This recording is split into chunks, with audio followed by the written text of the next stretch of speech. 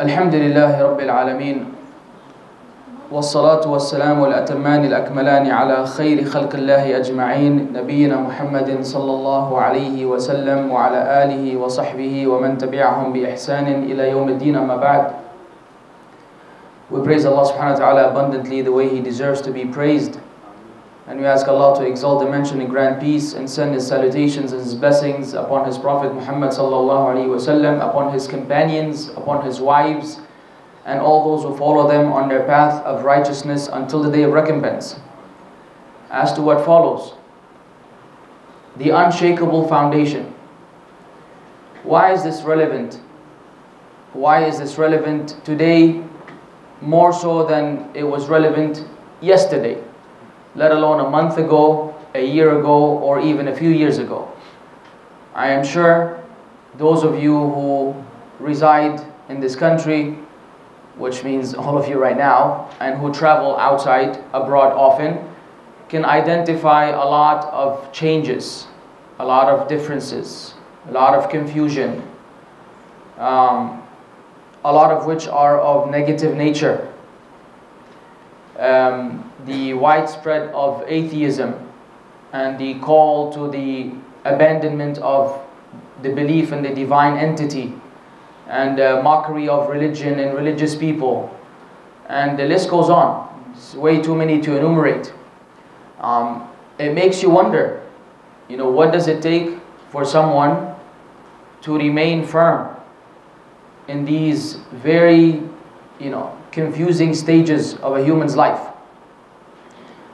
And as in everything else, as opposed to what many claim, as in everything else, the Prophet ﷺ, through the revelation he received from Allah, the Quran, and through his words and advice and direction, did not leave this subject matter unattended. Did not.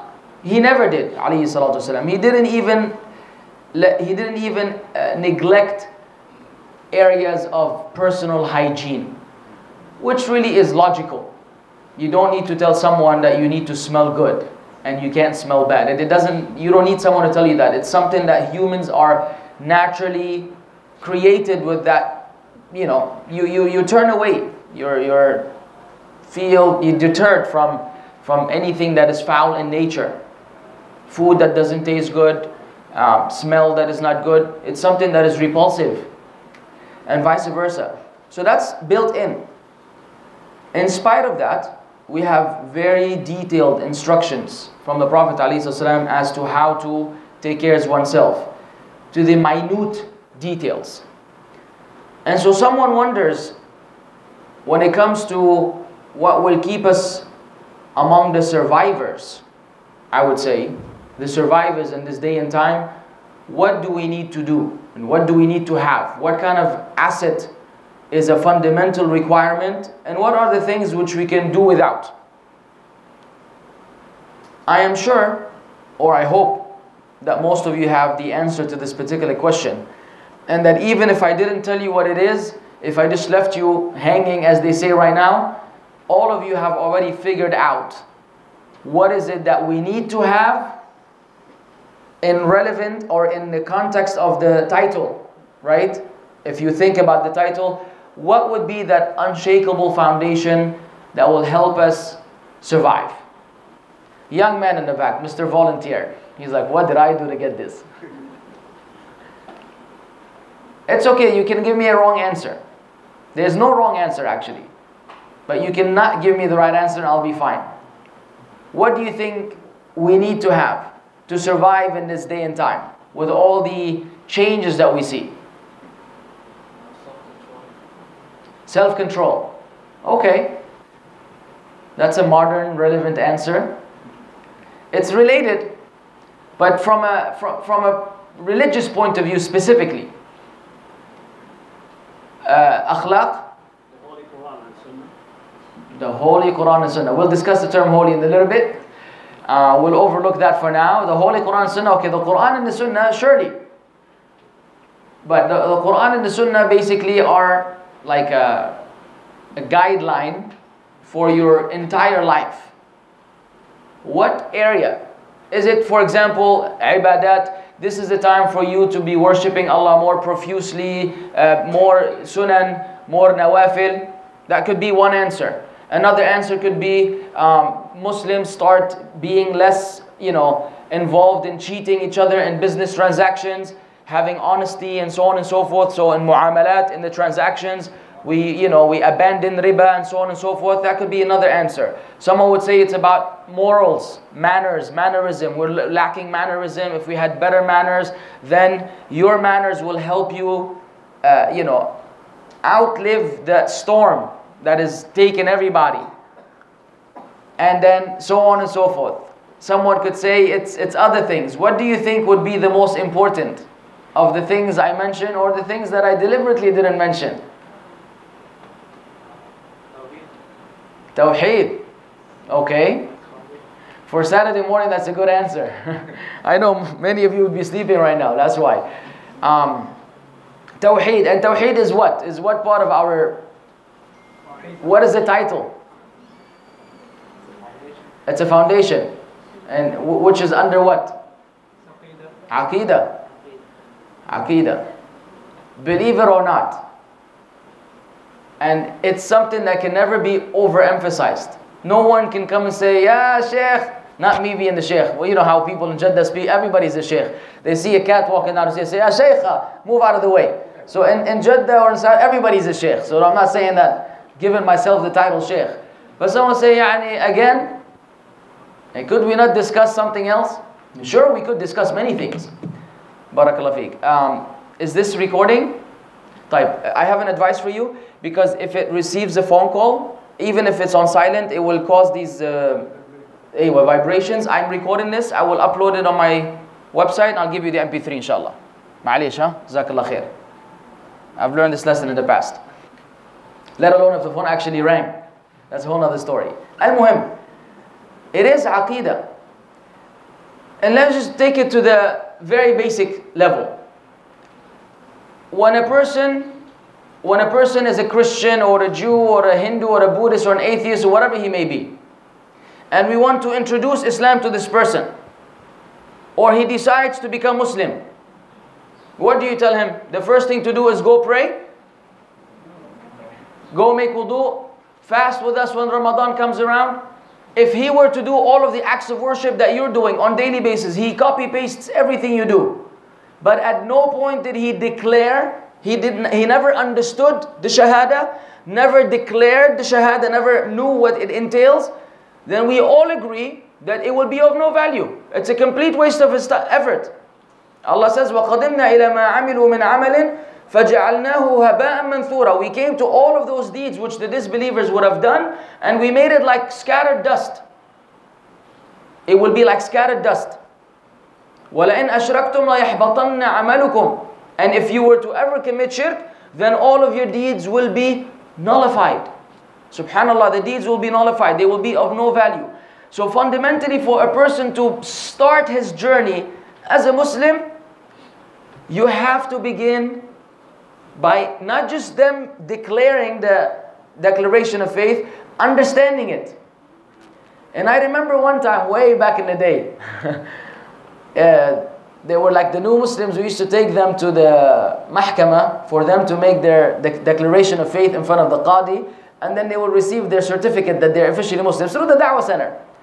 And I guess maybe some of these who joined didn't get to attend the classes regularly. You know, the da'wah center does its job, but sometimes the actual participant, the new Muslim, doesn't come to the classes. He may have missed a few classes, which I would believe are core in his understanding. And then on the way there, I used to play games with them. I'd ask them questions just because they're nervous. In their mind, we're going to a court. There's a qadi. Maybe some of them think they're going to be arrested and sent back home, you know. Maybe it's a plot against them. Whatever the reasons may be, they used to freak out. And so I try to, mellow down the mood and make them feel good and so on and so forth. Ask them some questions. And one of these times I said, okay, and so who is Jesus? And so one of them said, the Son of God. I was like, oh my God. We're taking this guy right now to declare the Shahada, become Muslim. He still believes Jesus is the Son of God. So like, what happened? He became Muslim and he's probably learning the Fatiha and he's praying already. And the young man, and I'm assuming it's not his fault, or maybe it is his fault because he missed the class, whatever. He did not know. He still did not know who Jesus was in Islam. And so that's why we don't want to haste. A lot of people are hasting to bringing people to Islam by just making them repeat the Shahada, and then they make a little celebration. MashaAllah, 50 people became Muslim today. La ya Shaykh. And these 50 people, tomorrow they're 49 who are left Islam, and only one will remain Muslim if they never understood what they're getting into. So it's about understanding. Aqidah is more important than your manners. You could be the nicest person in the world. Nicest person in the world. According to the global standards, Mother Teresa is considered to be a very nice person, very charitable person. But then what does that mean in the sight of Allah? Nothing. What good is that going to do her when she meets Allah? Absolutely nothing. And Gandhi, and you can think of many figures that the people have idolized in so many ways because of their manners and their characters and their attitude. We say this is a bonus to have above and beyond Aqidah. But without Aqidah, it's useless. Ibadah, worship, without Aqidah is useless. And you have grave worshippers from among the Muslims, if we want to call them Muslims still, they do more ibadah than all of us combined to a dead man. Seeking shafa'ah and intercession from a dead man who himself has no control over his condition. He's under the mercy of Allah. He can either be be receiving delight in the qabr, or he could be burning in a pit from the pits of fire in the grave. And the people are outside telling him, Ya Fulan, Ya Abdul Qadir al-Jilani, help me, umidri ish. There, confusion. A lot of ibadah. It's useless. Transactions without you're honest in your dealings, beautiful. If you don't believe in Allah, it's not going to, that currency of the dunya does not convert into good deeds on Yawm al-Qiyamah. You can have a huge bank account. That money is not the same currency that a person buys his spot in Jannah with. It's not. So someone can be very honest and therefore very prosperous in their dealings and business. It doesn't cut it for them when they meet Allah subhanahu wa ta'ala. This is why the Prophet sallallahu alaihi wasallam, when he sent Mu'adh to the people of Yemen, he told them that the first thing that you invite them to is أن يوحدوا الله تعالى. The first thing they should do is that they single Allah out in worship. If they obey you concerning that, then let them know that Allah has imposed 5 prayers upon them in the day and the night. And if they obey you concerning that, let them know that there's zakah, which is taken from the rich, given to the poor, and so on and so forth. But fundamentally, the first thing he was supposed to do is not debate with them on the side issues of Islam, rather focus on Tawheed. Similarly, if you're giving da'wah to a non-Muslim and they start telling you about polygyny or polygamy, whichever term you prefer, and they start, why do women have to dress this way, and why do women have to dress that way, and why do you do this, and why do you do that, and what's up with this beard on your face, and so on and so forth, and they try to divert you from the main topic, you could be qualified and answer these other questions, or you could be unqualified, and therefore you don't have to answer these questions. What we all have to do, whether qualified or unqualified, is be qualified to explain Tawheed. That we're not excused from not being able to deliver successfully. You're not excused. You can say, well, I don't know how to explain the logic behind women covering themselves up, and men don't have to cover themselves up. Why? He's a male. If you go into the logical world, especially with the atheists, it's a never-ending discussion. Every Tom, Dick, and Harry is a genius with an IQ of I don't know how much, and they want to argue with you on things which are agreed upon. Humans have agreed upon them from day one until today. Suddenly now, the things which are agreed upon are doubtful. And so that is a very slippery slope to even go there. But when you focus on Tawheed, and you establish it, you are actually hitting that area within their aql that is in line with what Allah created them upon. It's like fitrah. And they can successfully act. They can act out like you're not making any sense and that they're not convinced, but deep down Allah knows. Allah knows that they are just in the state of denial. They are deliberately in the state of denial. So let us discuss some of the benefits of understanding Aqidah. Because Aqidah is that unshakable foundation.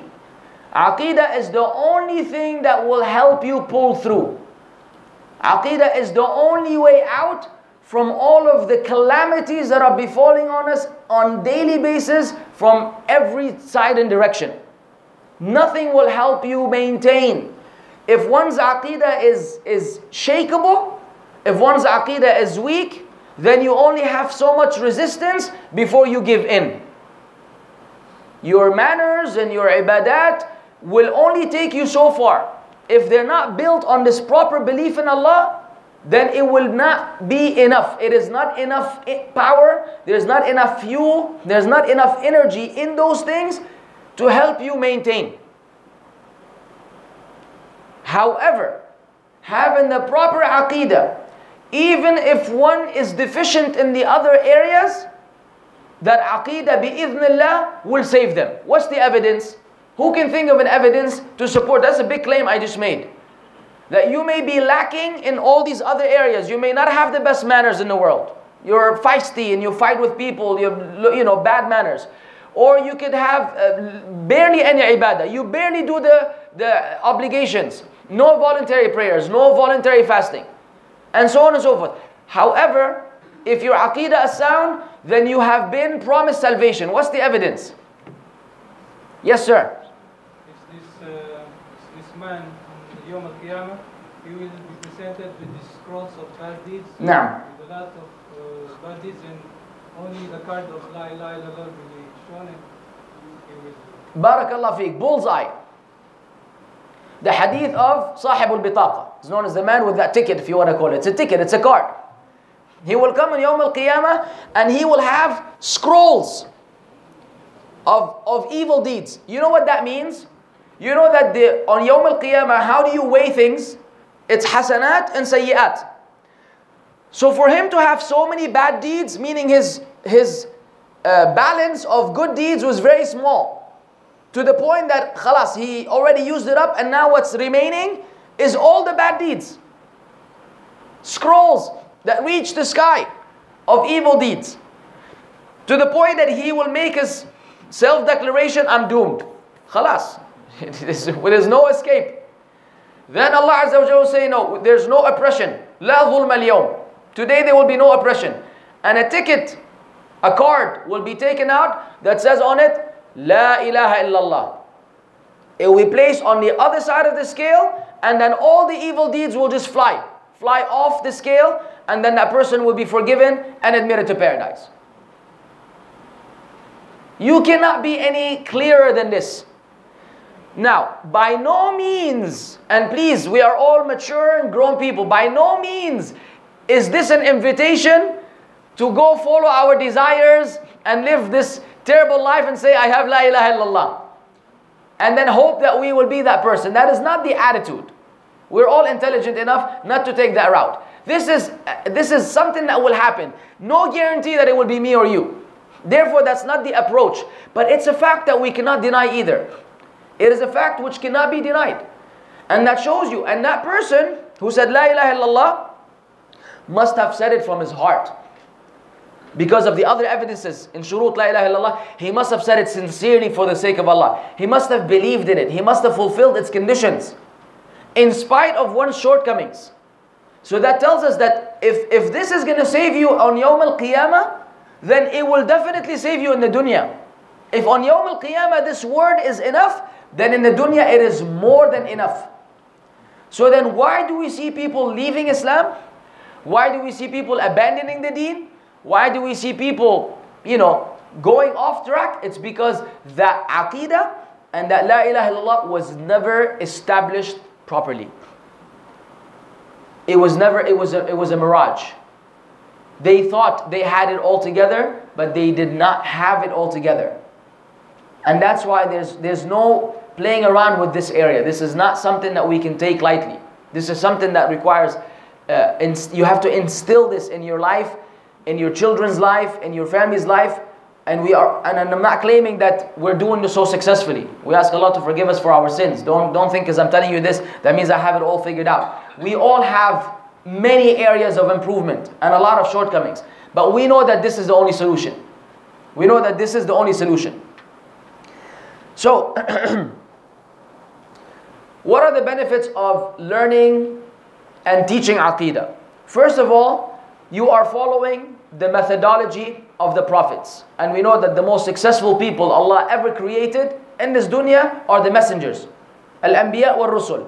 And this is their methodology. وَلَقَدْ بَعَثْنَا فِي كُلِّ أُمَّةٍ رَسُولًا أَنْ اعْبُدُوا اللَّهَ وَاجْتَنِبُوا الطَّاغُوتَ. We have sent amongst every nation a messenger declaring to the people, worship Allah alone and abandon false gods.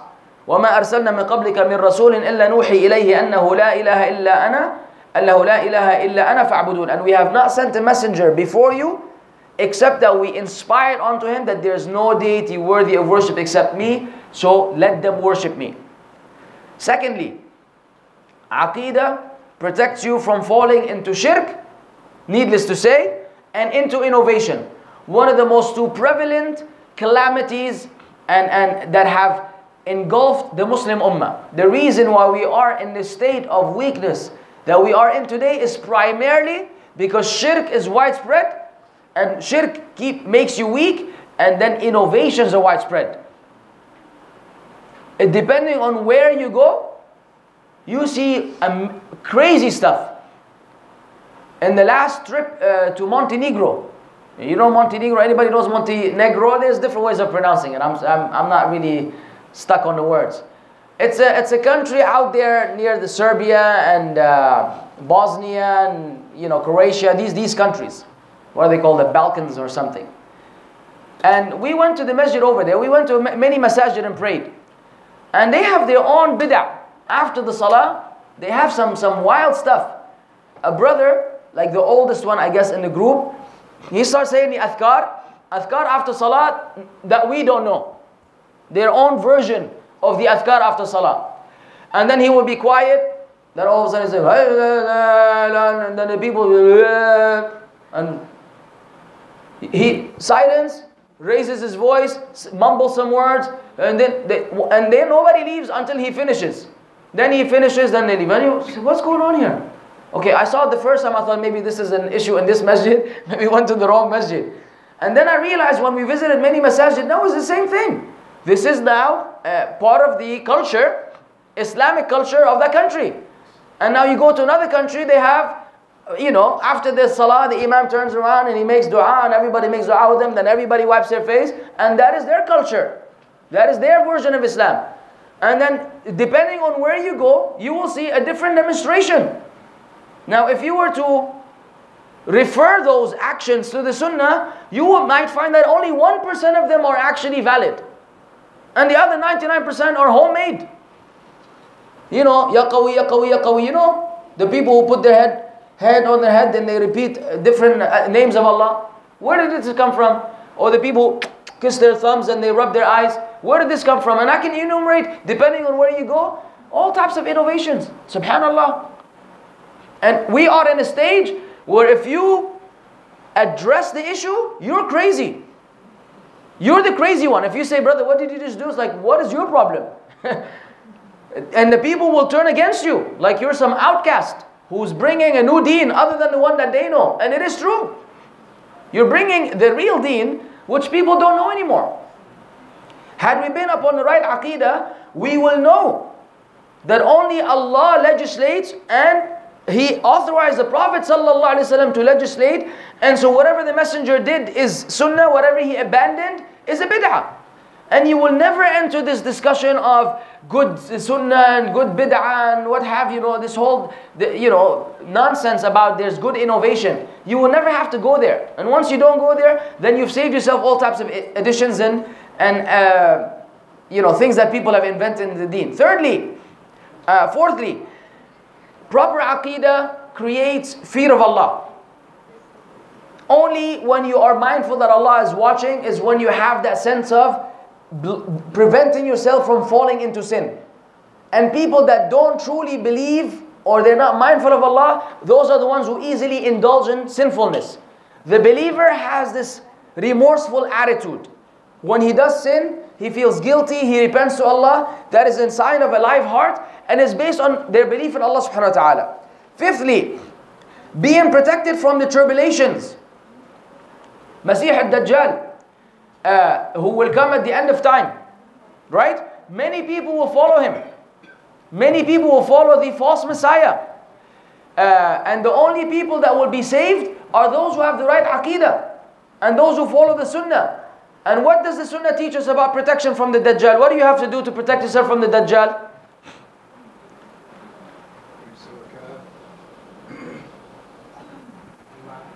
Huh? Iman. Specifically, what from the Sunnah? Did you say Surah Al-Kahf? What about it? How many? First 10 ayat or last 10 ayat? No, there are multiple narrations. So it's either the first 10 ayat of Surah Al-Kahf or the last 10 ayat. Let's say all of them, to be on the safe side. So there are multiple narrations. Some narrations say the first 10, some say the last 10. You need to know the first 10 and the last 10. How many people know the first 10 and the last 10 of Surah Al-Kahf? Exactly. Imagine now, throughout our lives, how long we've been Muslims. Some of you, I'm sure, they read it on weekly basis. On weekly basis, you recite Surah Al-Kahf. But we haven't put that investment into memorizing 10 ayat, ya Shaykh. 10 ayat from here, 10 ayat from there. No matter how difficult it is, even if you're a foreigner and Arabic is not your mother tongue, it is doable. وَلَقَدْ يَسَّرْنَا الْقُرْآنَ لِلذِّكْرِ فَهَلْ مِن مُدَّكِرٍ. Allah has made the Quran easy to remember. That's why you remember Surah Al-Ikhlas and Mu'awwidhatan and Surah Al-Naba and whatever you memorize. What's the difference? This is Quran, the speech of Allah. This is Quran, the speech of Allah. It's doable. But if we had the right Aqidah would have been that driving force for you to memorize those. Because you would think, La qaddar Allah, something happened, the Dajjal came around suddenly. I have my means to protect myself. So it's about knowing it and acting upon it. Now, sixthly, being able to fight against all of these ideologies, these modern ideologies that the people are inventing. You know, it's just crazy. The latest trend right now, which is being picked up by many of these organizations and institutes in the West, is the claim that a person only becomes a kafir, a person only becomes a disbeliever when he denies a quality that belongs to Allah and attributes it to someone else. Meaning, if you say that Fulan has a quality of Allah, you're making that person divine, you're not a mushrik. Until you strap that, you remove it from Allah and you attribute it to that person. Only then you're a mushrik. If you claim that someone else can do what Allah does, no problem. So if you say Allah is, for example, the ever-living, and Fulan is the ever-living, you're not a mushrik. Only when you say Allah is not ever-living and this person is ever-living that you become a mushrik. What kind of crazy stuff is this? This is as crazy as it gets. This is a new innovation. Some so-called sheikh in the Arab world started this trend. Student of knowledge, supposedly, who know Arabic, heard it, they liked it. It fits into the Western, infrastructure very well. In the Western world, this is very nice, a nice way to deal with the non-Muslims over there. So they adopted this new belief, and now this is what these organizations are preaching. Major speakers are preaching this idea. And these are all, if you had the proper aqidah, this is something you wouldn't even consider. Subhanallah. If a man came to the Prophet ﷺ and said, مَا شَاءَ اللَّهُ وَشِئْتَ, whatever Allah wills and you will. Technically speaking, it's okay. Right? Because don't you have your own will? Didn't Allah say that you have your own will? So, technically speaking, it is right to say whatever Allah wills and the Messenger will. But the Prophet ﷺ became angry at that man's expression. And he said, أَجْعَلْتَنِي لِلَّهِ نِدًّا, are you making me a rival or an equal with Allah? بَلْ مَا شَاءَ اللَّهُ وَحْدَهُ, rather only what Allah wills alone, Himself. And this is how the Prophet ﷺ was establishing these ideas among the Sahaba.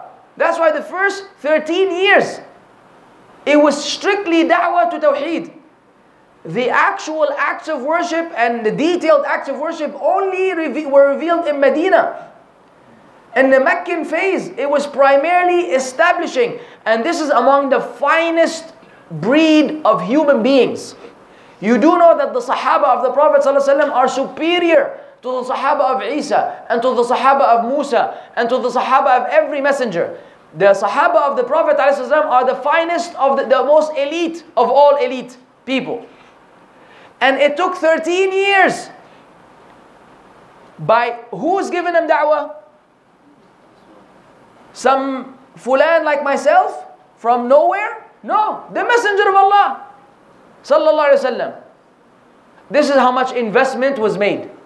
Today, we attend a course, a crash course in Aqidah for 1 week. We come out, Alhamdulillah, Allahu Akbar, I'm ready. Ya Sheikh, take it easy, Habibi. This is not a 1 month course or a 2 month. This is a lifetime effort. It's a lifetime mission of learning Aqidah. The 99 names of Allah which we know of. You know how many lessons are behind each name? Can any one of us here say, I know all of them, and their meanings, and their translations, and their implications in our lives? I don't think so. Even students of knowledge will tell you, Wallahi, I'm still working on it. I'm at the 45th name, for example. That's the reality on the ground. Let alone regular people like us. So how can we say that we figured it out?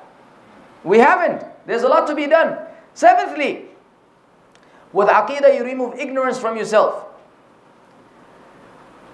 And obviously, ignorance, there's a type of ignorance that is excused, and there's a type of ignorance that is never excused. So there are certain things which Allah Azza wa Jal will forgive the Muslims for. رَبَّنَا لَا تُؤَاخِذْنَا إِن نَسِينَا أَوْ أَخْطَأْنَا. Oh Allah, do not hold us accountable if we forget or if we make a mistake. And Allah Azza wa Jal say, قَدْ فَعَلْتَ. That is being granted for the Muslims. And there are areas where we are not excused for our ignorance. And so, Aqidah removes ignorance from oneself. So we know how to deal with natural disasters. We know how to deal with natural occurrences. We know how to deal with any calamity. It's that thing, that the anchor that keeps you in place.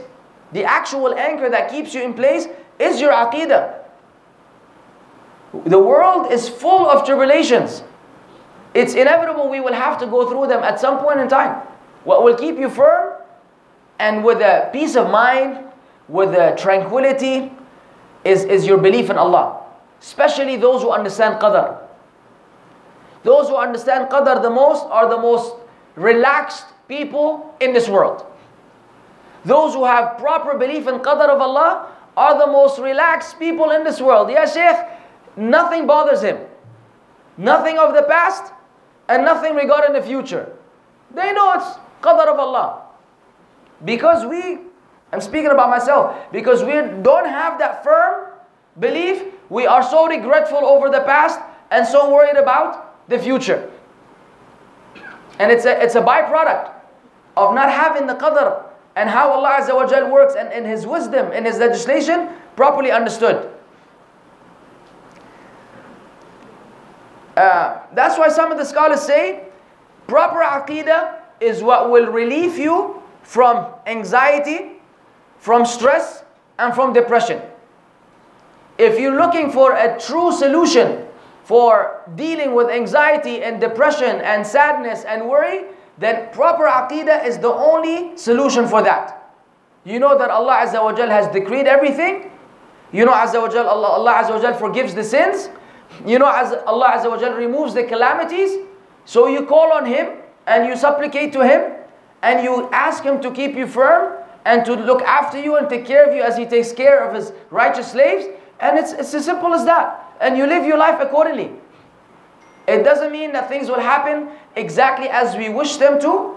If it were this case, then we would become the gods, the God in some technical way, and then it's the other way around. Allah doesn't work by our rules and our preferences. It's Allah's wisdom that actually regulates what happens to us. We have to understand, it's not about what we ask for. It's about how Allah allows us to deal with what He decreed for us. You may ask for many things that are not good for you. And so Allah Azza wa Jalla is the one who knows what is good and what is not. And we know that Allah does not decree for the believer except that which is good. عَجَبًا لِأَمْرِ الْمُؤْمِنِ فَإِنَّ أَمْرَهُ كُلَّهُ خَيْرٌ. Amazing is the affair of the believer. His whole affair is good. If something bad happens to him, he is patient. And this is good for him. And if something good happens to him, he is thankful to Allah. And that is good for him. And no one has that privilege except the true believer. Now, these are the benefits of having the proper aqidah. Let us look on the flip side. What are some of the consequences of not having the proper aqidah? Number one is al-ma'ishatu dank. Who knows what that is? What have you heard this before?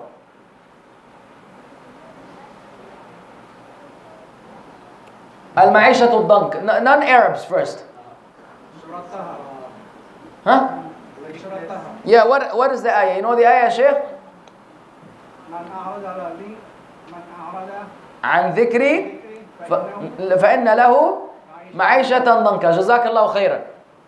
So whosoever turns away from my remembrance shall have a miserable life. Ouch. Really ouch. Think about it. Think about all these celebrities and superstars and all these people with so much money. They literally don't know what to do with their money. They got so much money, they don't know where to spend it. Yet, they're not really happy. And of course, not all of them display that. A lot of them do. You hear about major rock stars and singers committing suicide, right? What was that guy from Lincoln Park or whatever? Yeah, people that you would think that he's got it all and this and that. They're internally dying from depression. A lot of psychiatrists, ironically, who are supposed to be helping people deal with mental issues, I guess they hear so much, they just go and kill themselves. The suicide rate among those people is higher than others from among doctors. And a doctor is someone you go for help. He needs help. Right? You tell him so many depressing stories, he gets more depressed. Like, find another job, man. Go work in a restaurant, you know? Wait on tables and bring people their burgers and make them happy and put a smile on their face. And so, the miserable life. And the ayah we mentioned earlier. Secondly, if we don't have a proper aqidah, then what becomes widespread among the people is selfishness. The person is no longer concerned about others. And the example they give, it's okay if it stopped. The example they give is if that of a woman who wears makeup and beautifies herself in front of strangers. She doesn't care how it's gonna affect people. She's only concerned that she feels good about herself, and that's something understandable. You ask the woman, why do you do this? Or the woman who don't like hijab, they say that we want to be, it makes me feel good about myself. Some women claim that I don't wear makeup to impress others. I don't care about others. I'm doing it for my own, self-betterment. I feel good. I say, that's beautiful. That's very nice. That said, that's pretty selfish. Because at the end of the day, there's an impact. I mean, I also like to drive my car recklessly, and drift when I come into my street. But that means I could kill somebody, I could crash into the neighbor's car. And so yes, while that makes me feel good about my driving skills, and I'm joking right now, don't think I do this. Some of you are looking at me like, seriously?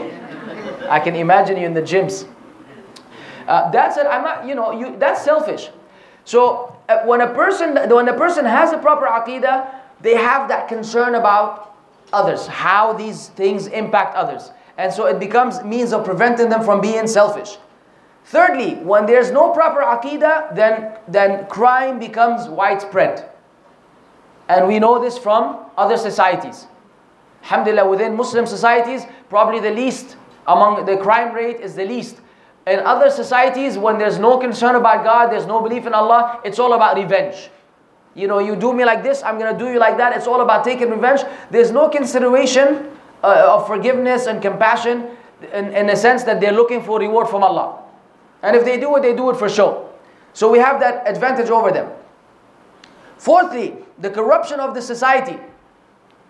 When there's no proper aqidah, the whole society is corrupt. Look anywhere in the Muslim world, you will understand what I'm saying. You will understand what I'm saying. So for example, we hold certain trainings, and when we go to certain trainings in other countries, work related, we have amongst us fellow Muslims who when drink alcohol is being offered on, in certain places, they go get drunk. Muslims go get drunk. Or you get on an airplane, everybody's wearing jilbab. When you arrive at your destination, there's not even a single jilbab. And you wonder, were these the same people that boarded the plane with us earlier? Khalas, once you arrive in Dubai, it becomes halal. It was only haram in Saudi. Over there, yeah, Sheikh. It's the same thing. You're not leaving the dunya. You're not going to an area where you're no longer monitored by Allah and the malaika. It's the same thing. So societies become widespread, corrupt. And it becomes widespread. The corruption becomes widespread. Had we had proper aqidah, no matter where you are, it's the same thing. Fifthly, less suicide rate, which I mentioned earlier. Again, a lot of the people that are supposed to be helping others are themselves in need of help. Sixthly, the widespread of hatred and enmity amongst the people. And because when there's no proper aqidah, you don't have this belief of to love for your brother what you love for yourself. And that is fundamentally an Islamic principle. To the point that you're an altruist. You prefer others over yourself. Something that we lack big time. But it is that part of belief. And you don't do this unless you believe that Allah will reward you for it. People don't want to give what they like to someone else, right? You want to have what you like for yourself. What will make you give up what you like to give it to someone else, except that you hope from Allah a big reward? So it's also related to aqidah. Seventhly, it prevents the widespread of, if we don't have proper aqidah, what becomes widespread is fear among the people, and fairy tales, and superstitious beliefs. And you could see that manifesting in the whole Muslim world. People still believe in all types of superstitious stuff, about umbrellas, and salt, and cats, and so on and so forth, and they live in fear of ghosts, and if you go to this room, there's going to be a ghost, and so what made this thing turn on, and what made this, they live this kind of wahm. They're in constant fear. A person with proper aqidah is like, what? What are you talking about? They don't care. They honestly, genuinely don't care. Their belief in Allah Azza wa Jal is what keeps them firm upon the deen. Eighthly,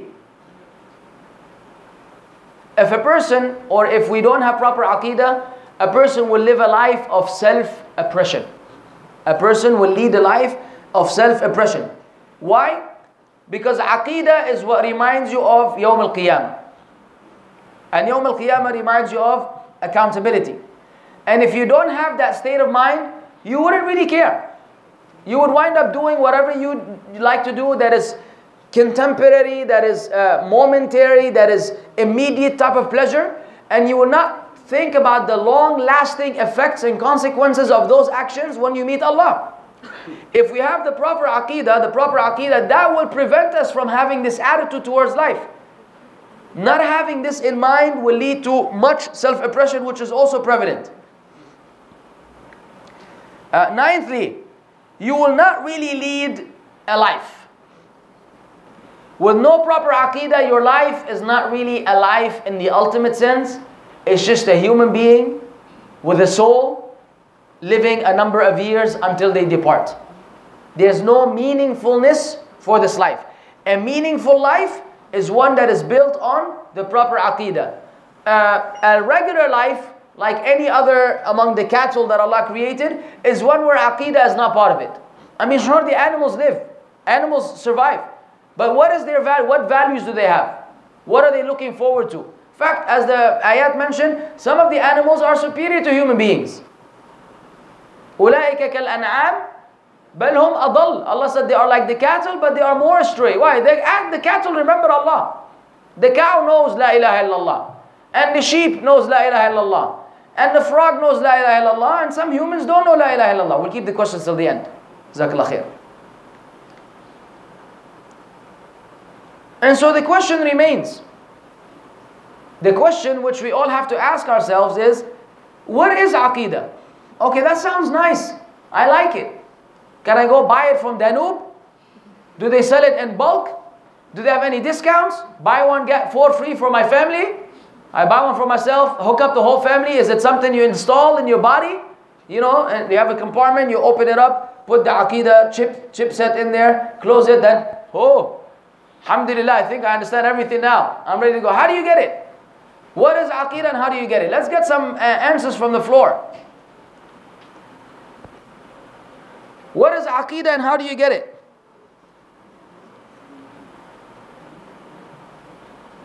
That's a lot of answers. Calm down, guys.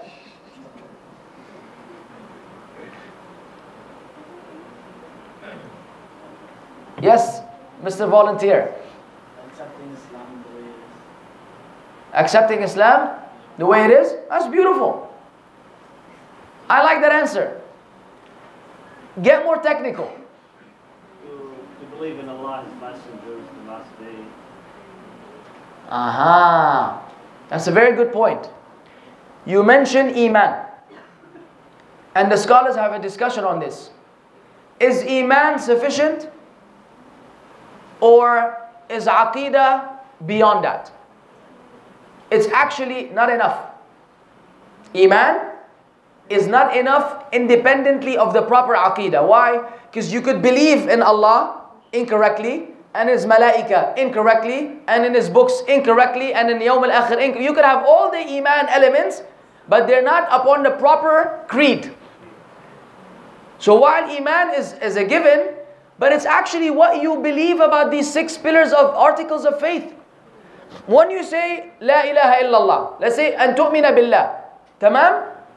Now bring 5 Muslims from 5 parts of the world and ask them a simple question about Allah.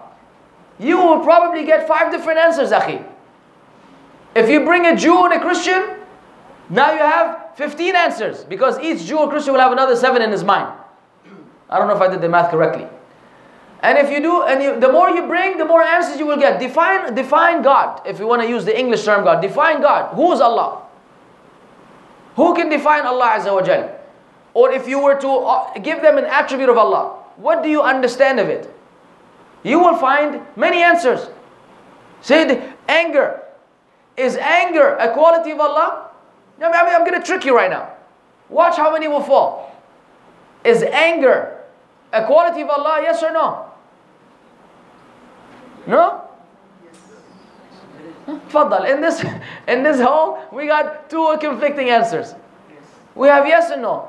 What's the evidence for the yes, ya Shaykh? Because we all know that, if you are not rightful in this world, we will be in hellfire. So that shows the anger of Allah. No.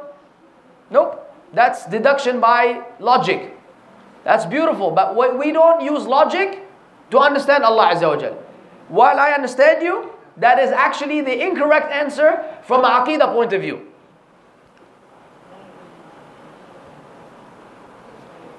Huh?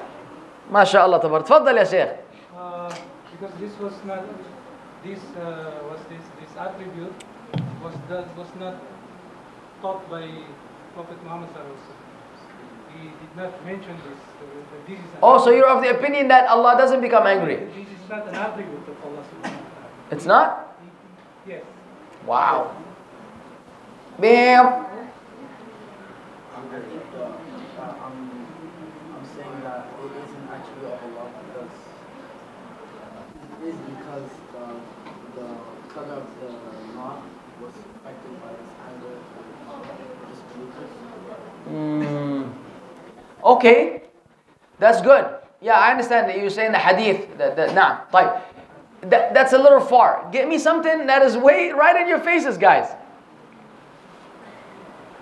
Allahu Akbar. Allah says many places in the Quran that the wrongdoers here. Give me one. Surah Al-Fatiha, ya Jama'at al-Khair. صراط الذين أنعمت عليهم غير المغضوب. You know what مغضوب عليهم? Those whose Allah's anger is upon. How are they going to have the anger of Allah if Allah doesn't become angry? Hey, غضب الله عليهم. Allah became angry with them. What you're saying is it's not a name of Allah. Brother, you have the names of Allah, Asma'ullah, and you have the Sifat, the attributes of Allah. Not every attribute is a name. So yes, Allah didn't call himself Al-Ghadib, or the Prophet ﷺ didn't call Allah Al-Ghadib. Agreed, it's not a name of Allah, but it's an attribute of Allah. It's one of the most important attributes of Allah. And it's in Surah Al-Fatiha. Now, we can use the same. I can ask you another 6, 7, and trust me, we will probably have a similar interesting discussion. But this is exactly what I am referring to. Aqidah is not merely Iman. Because anyone right now, you say, do you believe in Allah? Wallah, I believe in Allah. Why would I come to this lecture? If I didn't believe in Allah, I'll be at the beach right now. Belief in Allah brought me here. Say, Jazakallah khair, I believe you. But go dig deeper, you'll find that there's a lot of loopholes. There's a lot of confusion.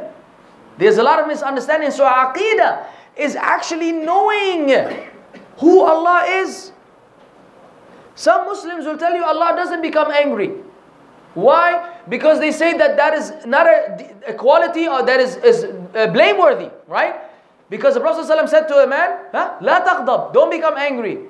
So they say, now this is the logic which I was afraid of. Watch out for logic. Watch out for logic. What made the Muslims deviate in the area of names and attributes is logic, supposedly. Logic says, if the Prophet doesn't want a man to be angry because angry is a blameworthy trait, then how can you attribute this to Allah? A'udhu billah. Look, Allah says, مَغْضُوبِ عَلَيْهِمْ in the Quran. Put your logic aside. This is something established already. It's not open for my opinion and yours. You understand what I'm saying? Some people say Allah is not Rahim. Muslims who say Allah is not merciful. Why? They say merciful is weakness. Right? The boss who's too merciful cannot manage the business as well as someone who's firm. So then they take away mercy from Allah. And the list goes on. Let alone when you enter the area of Allah having a face, subhanahu wa ta'ala, or Allah having eyes, or Allah having hands, all established in the Quran and the Sunnah. Those are even more difficult upon them to understand. If they struggle with the abstract, if we may call them attributes, when it comes to the ones that are established in the Quran and Sunnah, by all means, any Muslim who is not upon the right Aqidah will deny. You tell him Allah has a face, he will tell you no, and he tell you no way. No way. Allah says in the Quran, كل من عليها فان ويبقى وجه ربك ذو الجلال والإكرام. Says, well, this means something else. How does this mean something else? Did the Prophet ﷺ tell to the Sahaba this means something else? No, he didn't. What does that word mean in Arabic? It means face value. It's a face. How do you deny it, ya akhi?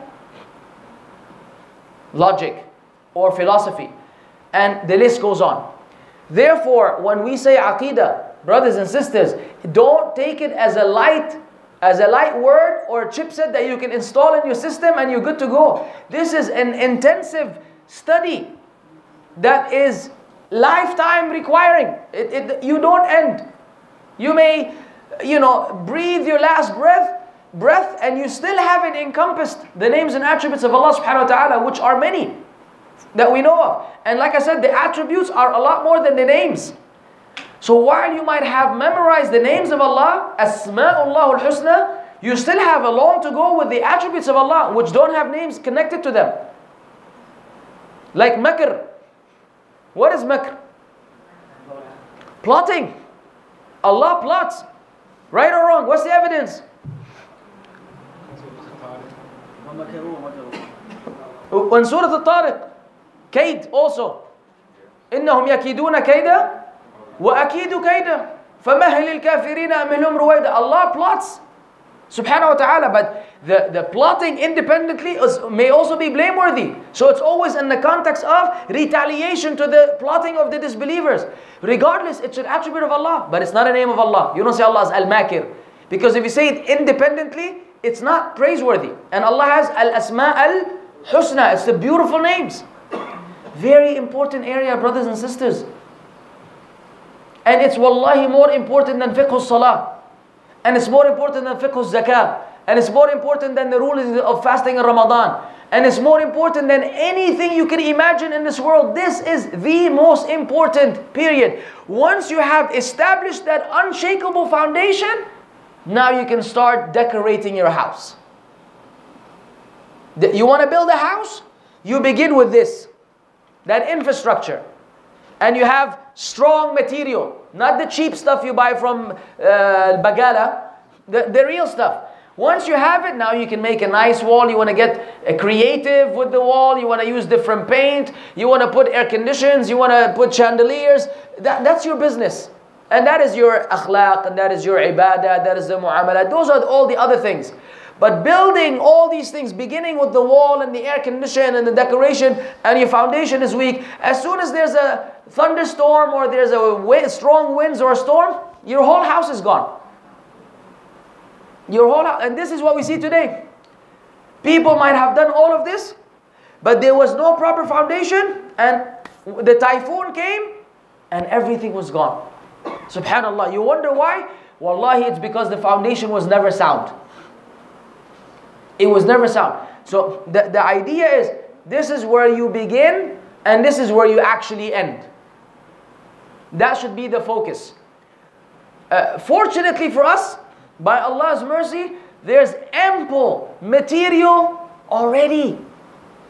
It's not like we say, oh, wallah, that's a good idea. Brother, I know already. Can we start doing Aqidah classes once a week, and then 1 week you can come, 1 week you can't, 1 week I'm traveling, 1 week I'm not, and then it's already done. I give you the glad tidings. Anything you want to learn about the subject matter has already been delivered and compiled and made available for free by multiple speakers that are reliable, inshallah. Because you cannot take this information from just anybody. Obviously, everybody has their own twist if they're upon the right aqidah or not.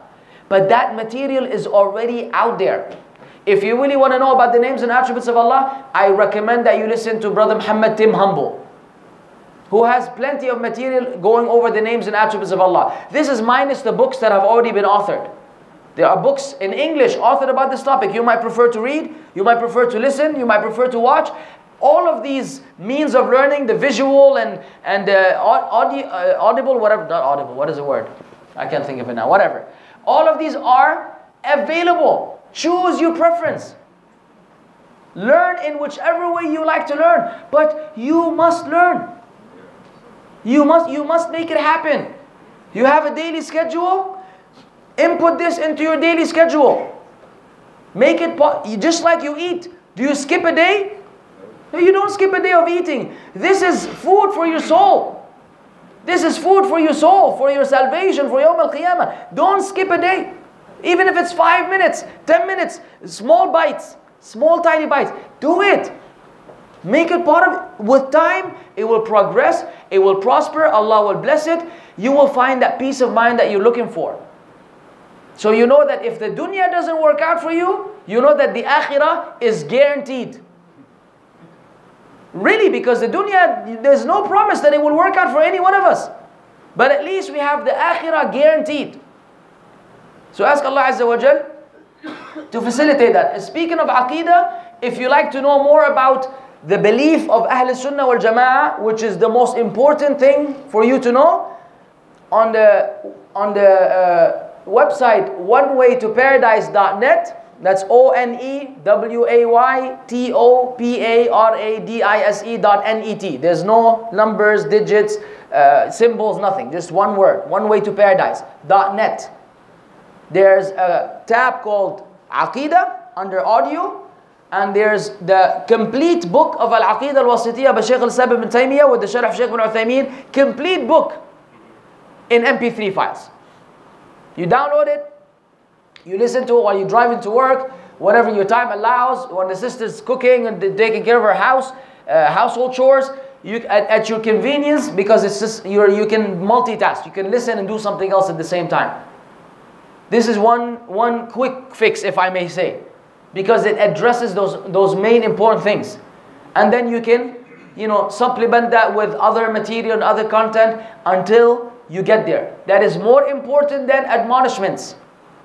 It's nice to be reminded of Allah. It's nice to be, admonished. But they have short effect. You know, anytime you go to Jum'ah, the khatib might deliver that khutbah that shakes your essence. And you, for 3 days, you go straight, and then on the 4th day, you fall back. You understand? Admonishments have short-term effect. Admonishments on top of proper aqidah, that's what the solution is. That's what will last longer. Inshallah ta'ala. So we ask Allah Azza wa Jal to make that easy upon all of us and help us acquire this knowledge and help us act upon it and spread it among the people and teach it to our kids. أقول قولي هذا وأستغفر الله لي ولكم. If you have any questions, we can have the Q&A session right now, inshallah. So, what's the most proper definition for Aqidah? Aqidah comes from the word, yes, a definition, it's your creed. It's translated into creed in English, and it's basically that which you hold on to firmly. Because Aqidah comes from uqda. Uqda is a knot. You know, you tie a knot, and you tie it strong so that whatever you're trying to keep connected doesn't fall apart. That's what Aqidah is, like tying a knot about your Iman pillars. It's not just believing in them, it's believing them properly, firmly, strongly, permanently. So that it doesn't become shaken or loose. We already got some questions? Alright. That's the first. Jazakallah khair. What did I tell you? Now, if Allah has decreed upon a certain person to be in hell, what is the use of doing or trying his best to do good in this world, hoping to be in Jannah? Very good question. And I've delivered a whole lecture answering this question. And that was the lecture about qadar. I'm trying to remember the title of the lecture.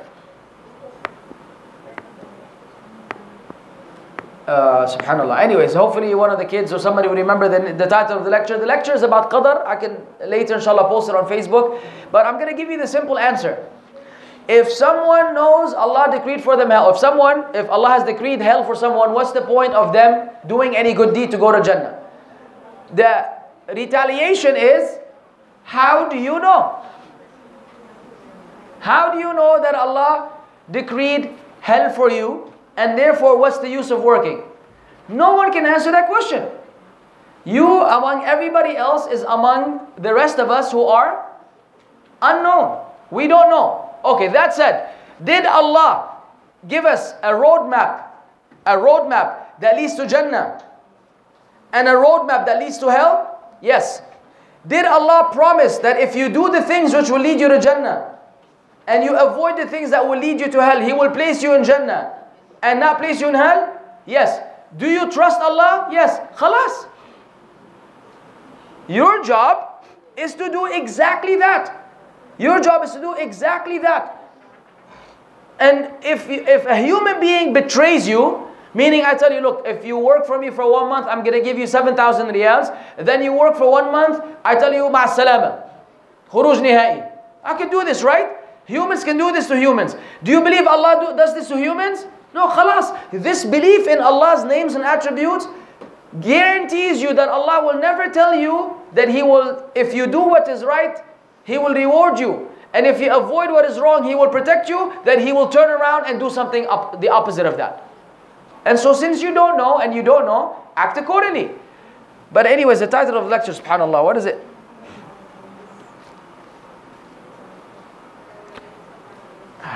Ajib. Let me go first come, first serve. How or what is the best way of explaining to young boys and girls that entering into a boyfriend-girlfriend relationship is haram? Whoa! Whoa!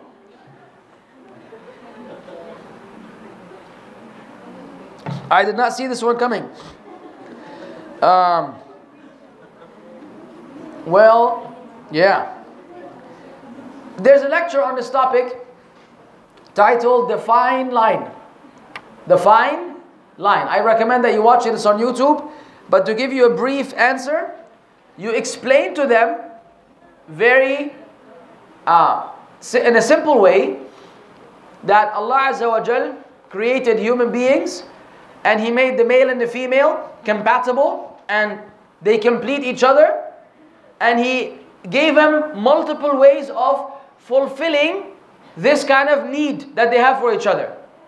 Only one is halal and all the other ones are haram. The only one that is halal is marriage because it involves commitment, it involves appreciation, it involves a lot of other things, and it's the lawful channel that Allah blessed and promised to bless, and it's the means to produce children, and He gave many alternatives that He commanded us to resist. Otherwise we will become like the animals, like cats in the street. A boyfriend-girlfriend relationship is like two cats in the street. It's because boyfriends and girlfriends often change. They go through multiple.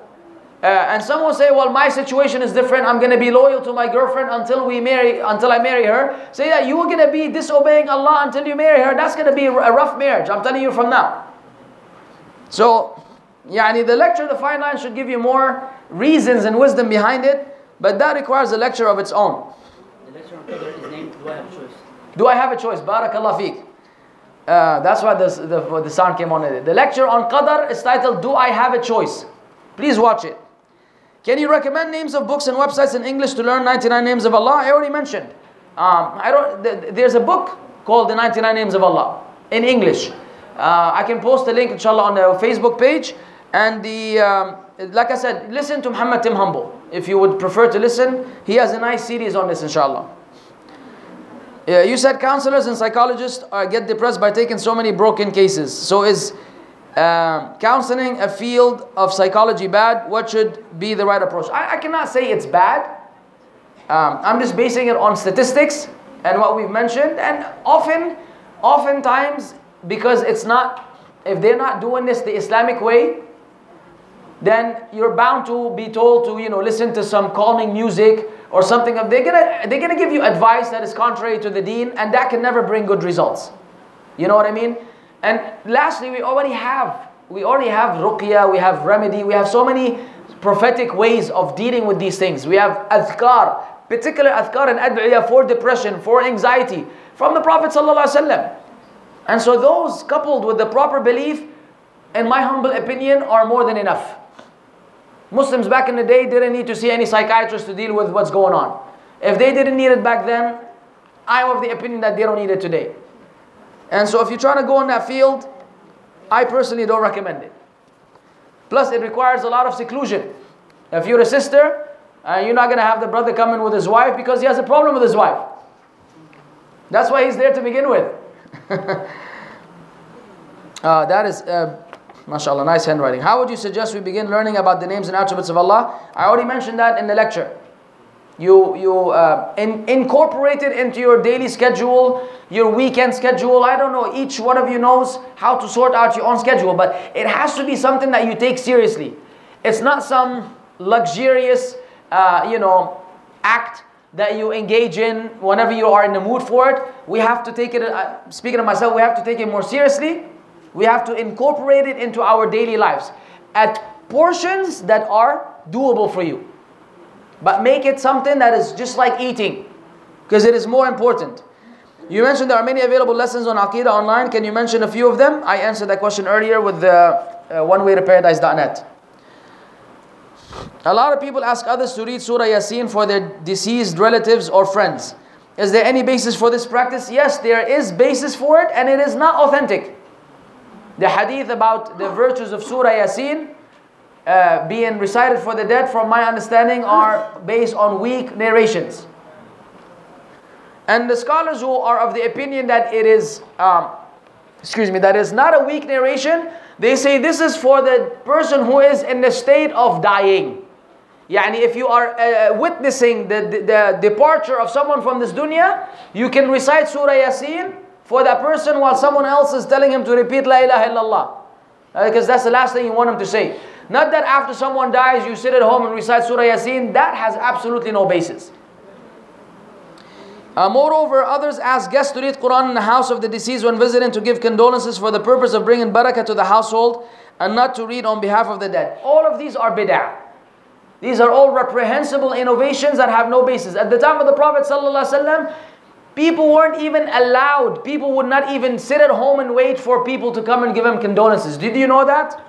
If they made food If someone died in their family and then they made food and they waited for people to come, that would be considered by the Sahaba a form of wailing. It was considered a form of wailing. You know what wailing means? When you start beating yourself, meaning you're not happy with the qadar of Allah. They didn't have any of these practices. The sunnah was that when someone dies, you bring food to the family of the deceased. You don't go eat at their house and drink qahwa and shai and cookies. You bring them food to help them during their times of difficulty. And the condolences are offered on I met you, I came across you basis. Not that it was made as an arrangement. Now, that said, some of the scholars kind of take it easy and they say because of our lifestyles, busy schedule, for facilitation purposes, there's no harm that they wait for particular hours. And some of the scholars, in all honesty, allow that. Like Shaykh bin Baz rahimahullah, he allows that. And so if you want to do that, that's fine. If you want to go and visit them during, but you bring food with you, you don't go there to eat. But absolutely no Quran recitation. Or a Akkari, they bring a Akkari and they pay him a bunch of money and he recites Quran with lights and light bulbs around red chairs and all the stuff that you see. This is all not from the Sunnah of the Prophet sallallahu alaihi wasallam. And the Sahaba, they detested this kind of behavior. What are trusted sources to learn Aqidah? In all honesty, it's all of the websites that are upon the way of the Salaf. Bear in mind that a lot of them have a lot of nonsense there as well. So while the Aqidah is being promoted successfully on these websites, they also have a lot of information that you definitely don't need about Fulan being deviant and Fulan being this and Fulan being I don't know what, and a lot of nonsense and just a waste of time and things that harden the heart that we don't need.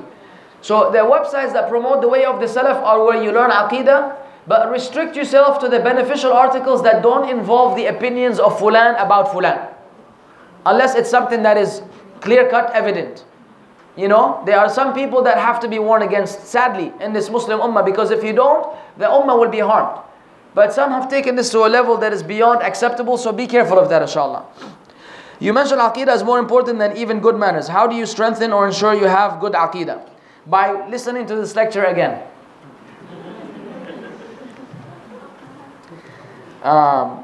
Is Iman a prerequisite of Aqidah? Yeah, well, they complete each other.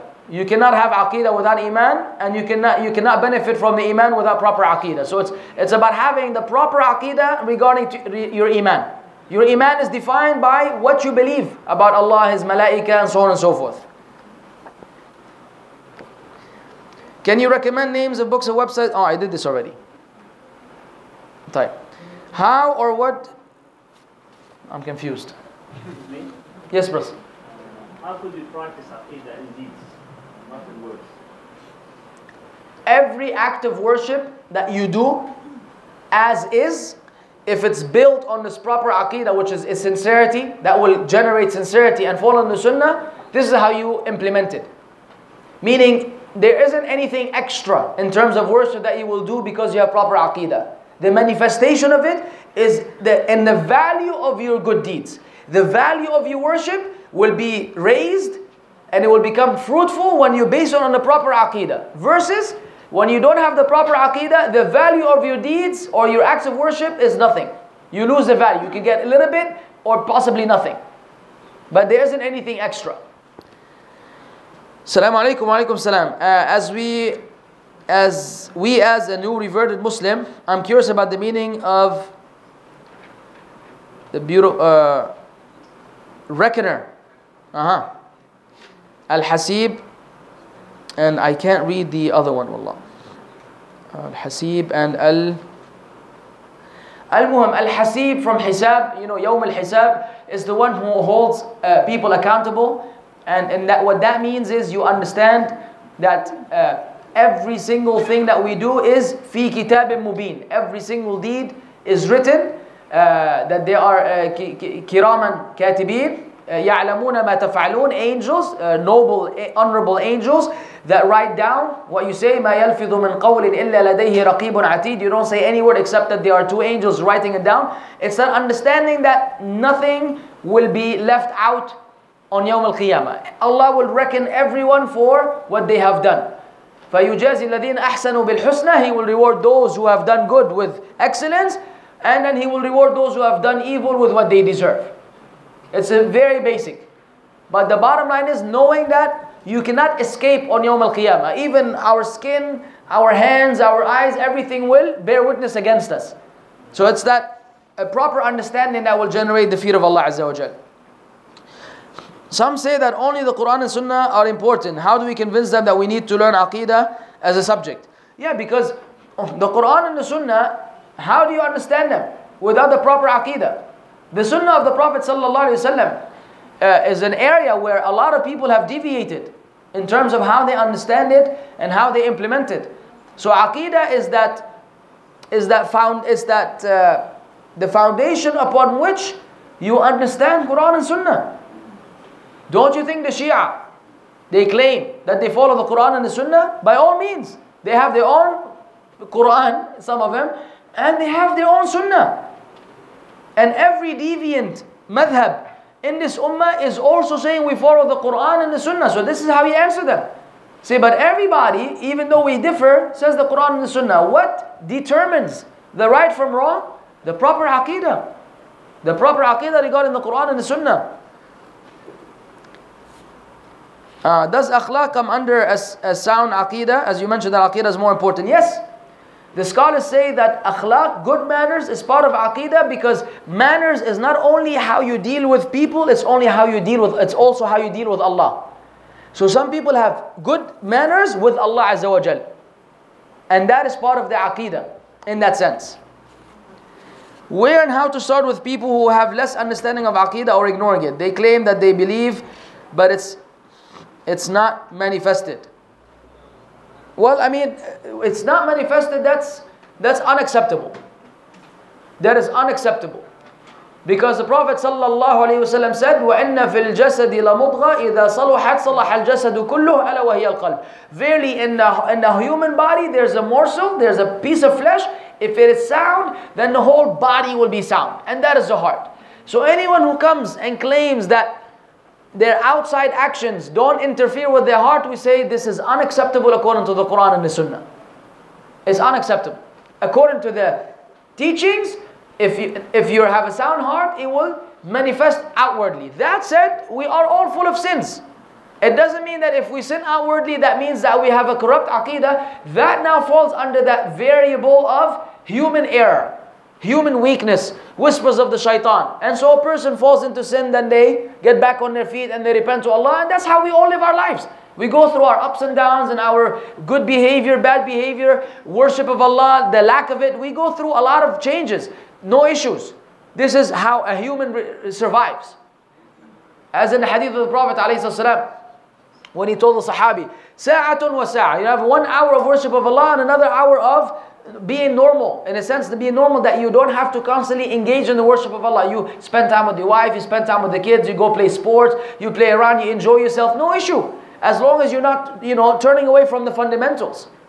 And so that's how we all live our lives. Yes, Akhi. A teacher at school told us that depending on the time, how the music is, it's how what. Can you tell us when it is how, if he's right or anything? No, depending on the time that music can be haram, and other times it can be halal. That's a nice one right there. He told us that music is haram depending on what type of music, how it's made. Okay, I'll tell you what they're saying, right? I'm going to assume good about this teacher. He means that during Eid and during a wedding, young girls are allowed to beat a drum while they chant. And that is true. If that is a form of music that Islam allowed in these two unique occasions, Eid and wedding. Period. Anything beyond that is no longer allowed. I have a lecture on this topic called The Classical Hit, It's Bad. We go over all the evidences from the Quran and the Sunnah. There are 7 narrations from the Prophet ﷺ about the ruling on music and what they call Islamic nasheed. And so the lecture is a lengthy one, but it goes over all of these discussions. So once you hear, inshallah, you will understand, you will know how to identify yourself, what's okay, what's not okay, and when and so on and so forth. Is it special for women? Yes, that restriction for Eid and for wedding is only for women. Now, see, women get to have a lot more fun than we do. Contrary to what many say. Do we have a duty towards parents to constantly deliver the right message like we do with the children? Absolutely. Absolutely. That said, I don't know what you're referring to, but you have to be very careful with giving da'wah to parents. Whether your parents are non-Muslims and you're trying to bring them to Islam, or your parents are Muslims with a lot of mistakes. The most delicate, sensitive thing in the world is trying to guide your parents who by default believe that you know less than they do.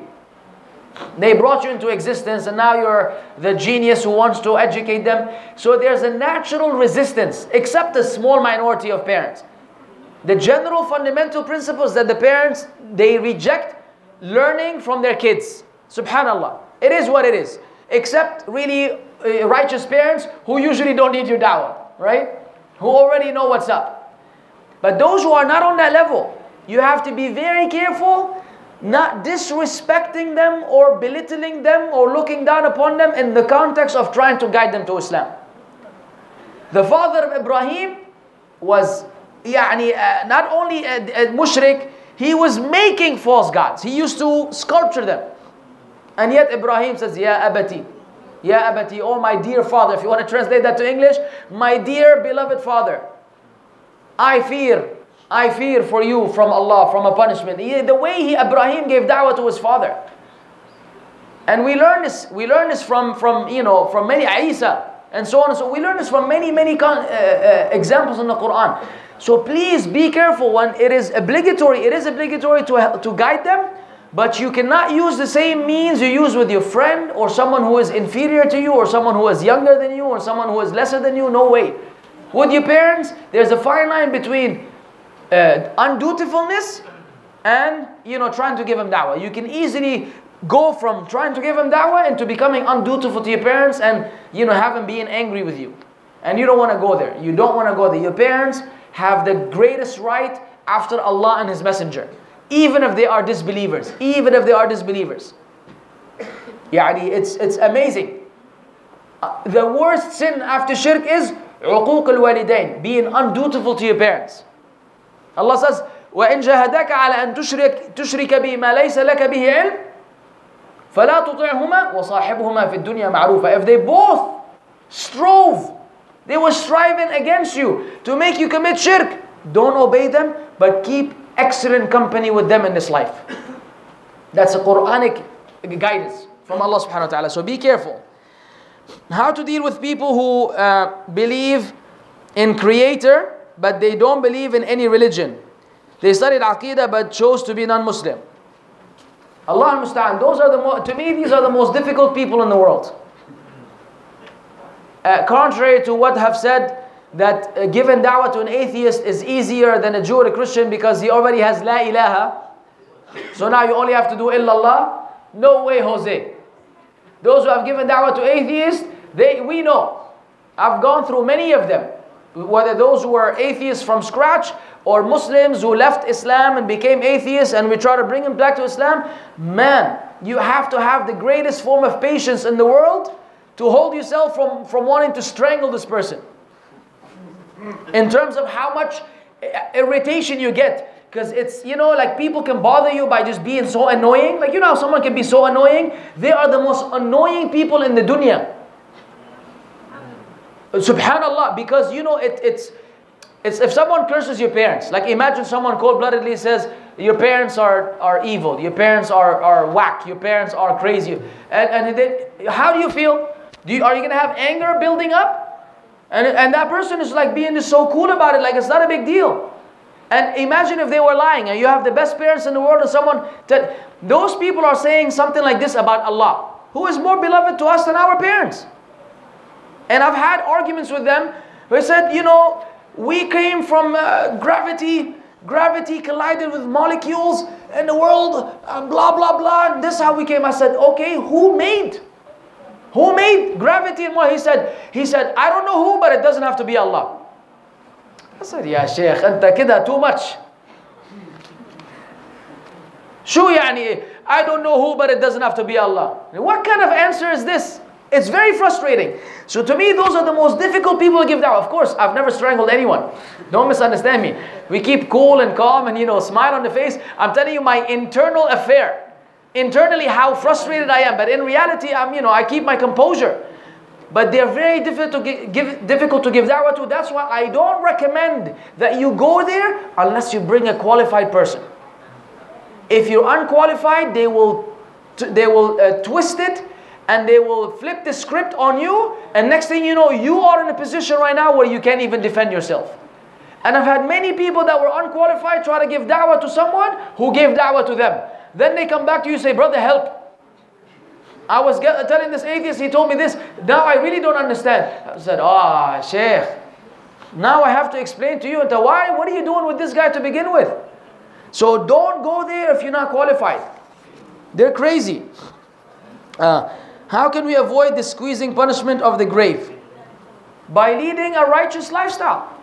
Nobody's going to be able to escape the squeezing of the grave, by the way. It's according to the authentic hadith, this dammatul qabr, that hug, if we may call it, everybody's going to go through it. But of course, the believers will not feel the consequences and the pain, and for the disbeliever or the sinful person, it will be pretty painful. But in general, I'm assuming you're avoiding the bad end. To avoid a bad end, you have to have a good life. Just simple as that. If you've missed so many prayers previously, but you start praying all of your prayers now, what can you do to be not to be accountable for those salahs you've missed? It depends on what opinion you follow. There are two opinions for the scholars. One that says the one who doesn't pray is a non-Muslim. He is a non-Muslim. If you stop praying, you've left Islam, goodbye, you're out. And another opinion that says if you've left salah, you're a Muslim who's disobedient. If you follow the first position, which is leaving prayer entails abandonment of Islam, then the only solution is that you start praying, and whatever's happened in the past, you're not accountable for, because you were a disbeliever anyways. So now you have to start from scratch. The scholars who say that when you left salah, you were still a Muslim, but you are sinful, require that you make up all these salawat by praying each prayer twice. Yani al-dhuhr, you pray 4 rak'at for one of the ones you missed, and 4 rak'at for today. And Asr and Maghrib and so on and so forth. Until you believe you have gauged how many years you've missed and how many years you need to make up, along with recommending a lot of voluntary prayers to, complement whatever you've missed. And so, depending on which position you follow, you will have to act accordingly. Yes? Wouldn't you think that saying that you're not Muslim is kind of harsh? Harsh? Considering that Allah's name is the most merciful and something like that. Yep. Allah's name is the most merciful. And Allah says in the Quran, يَوْمَ نَقُولُ لِجَهَنَّمْ هَلْ امْتَلَأْتِ فَتَقُولُ هَلْ مِن مَزِيدٍ. In spite of Allah's mercy, human beings will willingly earn their place in the hellfire. The majority of them.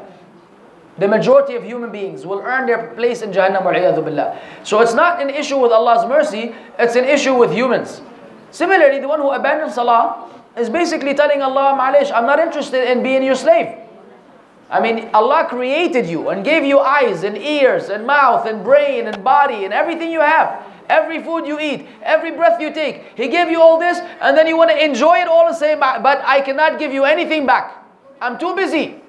No problem. You can be busy for 60 years. When the 60 years are over, don't come ask for anything. Fair? It's fair. It's fair and square. So, it's not harsh. It's actually fair. Some say that only the Quran and Sunnah is important. Okay, I've finished those. So if you mean the psychology is mixed with Islamic teachings, Islamic counselors, is that allowed? Because mental illness does exist. People do need counseling mentally and emotionally, and we don't have enough Islamic counselors. Yeah, I'm not in a position to tell you do this or don't do that, or I'm declaring this science to be invalid. It's none of my business. I have my view, my humble opinion, which you are free to accept or reject. In my humble opinion, this whole business is not necessary. I believe if we had the right tools and elements, we will not be in need of this. The truth remains that we are lacking in these areas of aqidah and so on and so forth, and so this becomes another means for people. If it's done in an Islamic way, then do you really have to call it psychology? It becomes just the sunnah of the Prophet ﷺ and dealing with remedy. It's a form of spiritual treatment for someone's illness. You want to call it psychology, that's fine. But when you go to college or university and you learn psychology, no one is going to give you the hadith of the Prophet ﷺ that is based on a dua you make to Allah. They're going to give you something else. And from my understanding, very often it's not really Islamic. At some point you will be asked to do something that is not Islamic, and that defeats the purpose, because sins don't help.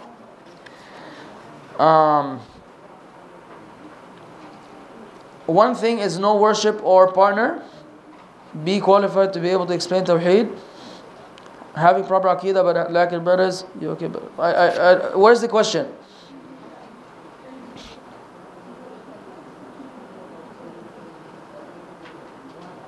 Maybe that's it's just maybe someone's notes. I missed the question in it. If the parents are self-sufficient and if they use it extravagantly, so do we still have to give them a portion of money, as is if not given they will get upset? Yes. Yes. The Prophet ﷺ said to a man, Anta wa maluka li abik. You and your money belong to your father. This is just straight up. You and all your money, you got cars, you belong to your father. Which means that whatever the parents ask for, you have to give. However, the scholars add a condition that it doesn't harm you. Yani, if you need X amount of money for your survival, and your parents are asking you for an amount that will affect your well-being, this is where you can draw the line. This is where you can say, I can't, because now it's having a negative effect on you. As long as you're able to do so,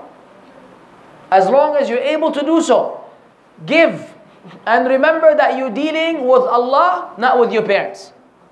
When you give them, know that Allah Azza wa Jal knows that you need this money, and He knows that they are going beyond their need, and Allah Azza wa Jal will reward you for this, either in the dunya or the akhirah. That's why we have the iman, aqidah. See how everything connects to aqidah? What does aqidah say? What do we believe? مَا نَقَصَ مَالٌ مِنْ صَدَقَةٍ. No wealth has ever been decreased because of charity. Understand this. No wealth has ever been decreased because of charity. Let charity to some random person in the street, let alone an act of worship that entails sadaqah and keeping the kinship ties.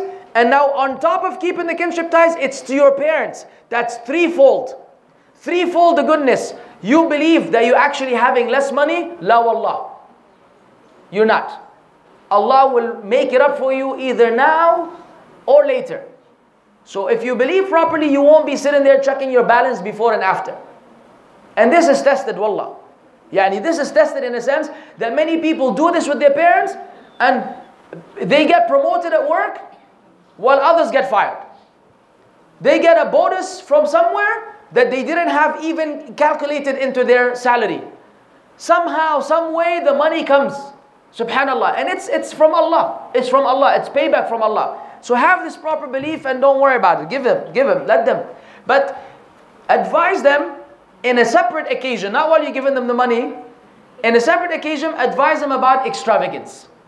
Use the right time as a general reminder that living extravagantly is not something that is praiseworthy in Islam. Don't do it while giving them the money because they're going to say you're just being cheap. You know that much. Done. That is a record number of questions, mashallah. No, I don't mind. I don't mind. Sometimes the questions are better than the lecture itself. So, not sometimes, most times actually. طيب. Assalamu alaikum wa rahmatullahi wa barakatuh. Wa alaikum assalam wa rahmatullahi wa barakatuh. If you miss praying for almost a year or more and you're a Muslim and this person performed Umrah for one day from Fajr, Dhuhr, Asr, Maghrib and Isha prayer, is it helping to pay the missed prayer? Yes. But again, we don't do this again. There's always that area where people want to be funny and they forget that they're dealing with Allah. Who يعلم خائنة الأعين وما تخفي الصدور. Allah knows what the chest conceals. They say, okay, I can do this on a yearly basis technically. I can leave the salah, go perform umrah, pray the 5 prayers in haram, eat salah as how many times? 100,000? Yeah. So mathematically speaking, I'm good to go. No. Not with Allah. Okay? Not with, if you have that attitude. But if you truly were in that predicament and you repented to Allah, then yes, we believe the Prophet ﷺ. He said the salah will be equal to that many salawat, of course. And that goes into the equation. You can't deny it. But you can't have that as an attitude in life and think you will get far. You will not get far with this. Assalamu alaikum wa alaikum salam.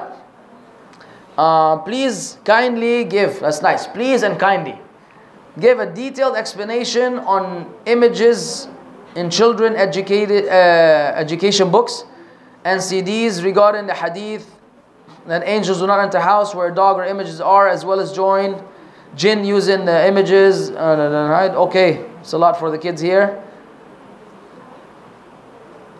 Now, type. So sisters, regarding that question, the scholars speak about the images that are present within someone's household. They divide them into 2 main categories. That which is avoidable and that which is unavoidable. What is avoidable is ultimately the pictures that people put of themselves. Your graduation picture, a picture of your uncle, a picture of your nephew, a picture of a rabbit that you took down the street. Whatever that stuff that is within your control, that is what you have to remove. Otherwise, you cannot expect the angels to enter your house. Because in the hadith of the Prophet ﷺ that al-malaika la tadkhul bayt fihi surah aw kalb. They don't enter a house which has a picture or a dog. For the dog lovers, who love to have dogs so much, keep that in mind. However, books, educational books, textbooks, medical books, and so on and so forth, those images are part and parcel of the book. And in many cases, the image is an illustration of something that is a fundamental necessity, otherwise you will not understand. Especially medical books. The picture may be showing you how to do a certain procedure, and you can't just blot it out and then say, well, you'll be a terrible doctor when you've done. Well, I'm killing half of the patients because, wallah, I removed the picture, ya akhi. I was trying to protect the family from the malaika. Allah yahdik yusalhak. Wallah al-azim, ya shaykh man. You have to see this thing. You have to understand what you're doing. So the scholars, they basically say those are excused, and they fall under the fundamental principle of Islam, the fiqh, the principle of ad-darurat tubihul mahdhurat. Necessities allow restrictions. You have no choice. You have no choice. So whatever you're able to remove, you remove. Whatever is fundamental, important, and unavoidable, you keep. Similarly, none of you is going to go get a new passport issued, and then as soon as you get the passport, astaghfirullah, has a picture of me. Blot it out. I want to see you travel somewhere with this passport. You're not going to be able to get on any airplane. So you have to have some logic also in the things, right? So as long as you have logic, you're good to go, inshallah. If women listen to music either than weddings and Eid, is it haram? Yeah. If only women? Now, if women or men or children listen to music outside of a wedding or Eid, then yes, it is haram. It is haram. And the lecture, the classical hit, it's bad, explains why. There's a hadith in Bukhari, and there's a hadith in Tirmidhi. There are 7 total narrations about the rulings on musical instruments and professional singing. And focus on the word professional singing. Because the issue is not with singing. A mother can sing, a nursery rhyme to her children. A woman may sing to her husband. As Shaykh Asim al-Hakim said, they asked him, is it allowed? He said, it is allowed unless she has a terrible voice, because torturing the Muslim is haram. That was like probably the best joke I'd ever heard in my life, wallahi. That was a classic. So yeah, basically she can, that's fine. But professional singing is what is not allowed. Why? Because a lot of the so-called nasheed is professional singing. Some dude is on stage with a very fine voice and sound system and sound effects and CDs and albums being made and da-da-da. Now you're entering a whole other area. But a regular kind of poetry, most of the Sahaba recited poetry.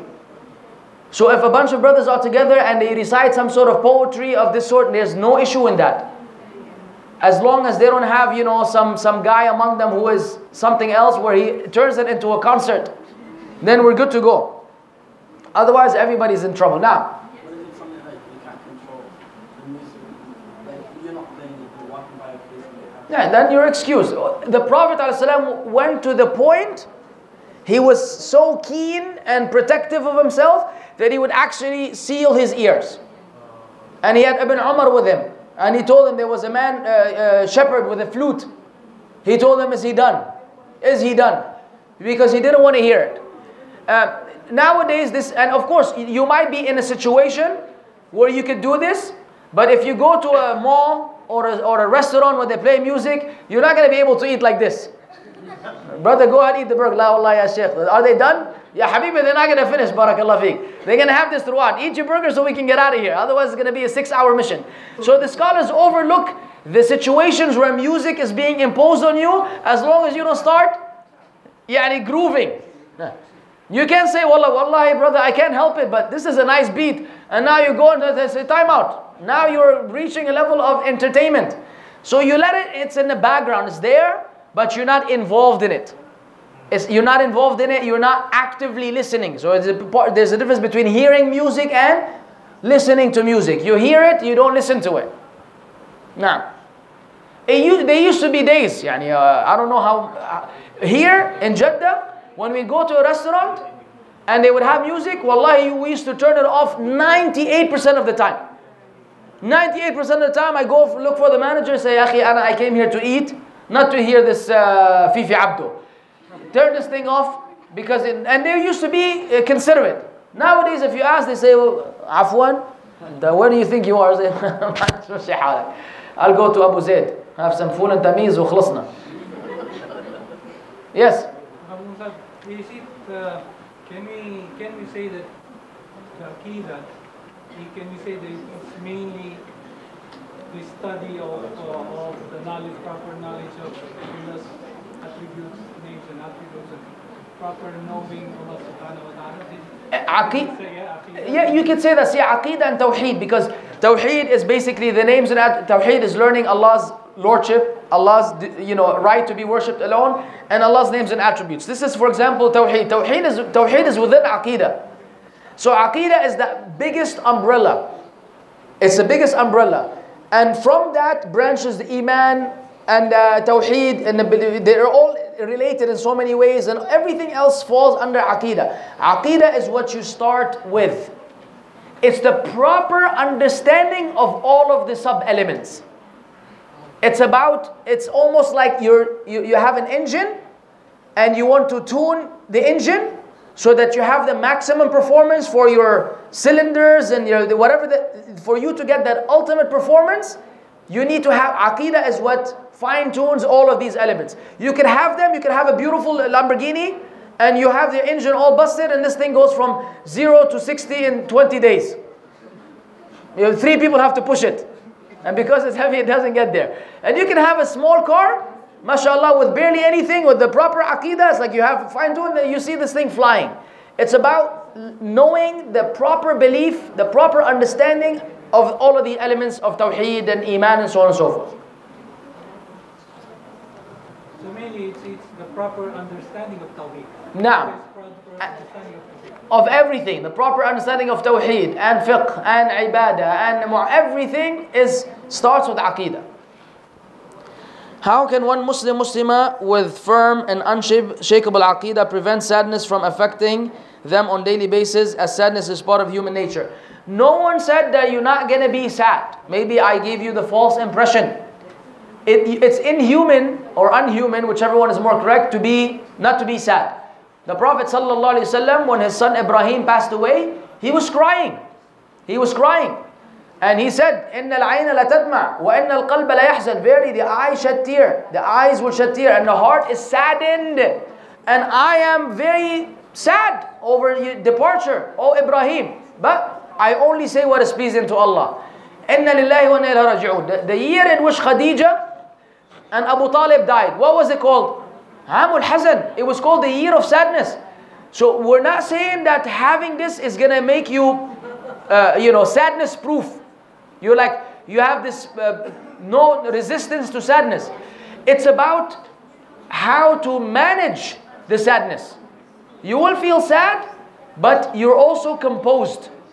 You're in that normal state. Things are under control. When you reach a point of hallucinations and craziness, that means that now this is beyond the acceptable and the norm. Otherwise, you're about to be sad. Someone dies, yani, you're going to walk around and just smile? You're going to be sad, of course.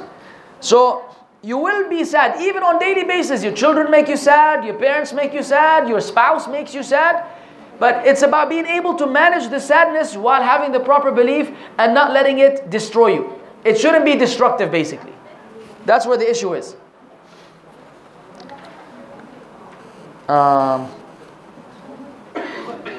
If a person wants to migrate to a non-Muslim country as he doesn't feel safe in his own country, is it allowed? Yes. You would want to try to migrate to a Muslim majority country first, and then when that fails, I guess you go to a non-Muslim country. But sometimes you run away from something and you go into something worse. You may be running away from your country which doesn't feel safe, and you go to another country where you will not even know safety. They will pick you up at the airport, and then khalas, it's over, like the journey is over. So please think deeply about the ramifications of this choice. Not all non-Muslim countries are the same. You go to France, you can't wear hijab. Welcome to France. Do you really want to go there? I don't think so.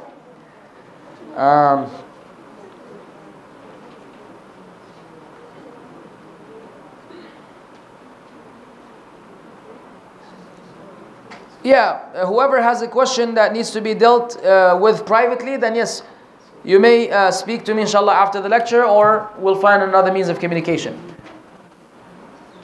Anyone else? Oh, I guess there are more. I have apartments in Christian areas for rent. Sometimes two occupy one of them. As Muslim, what is the effect in the images of idol inside the rental? Well,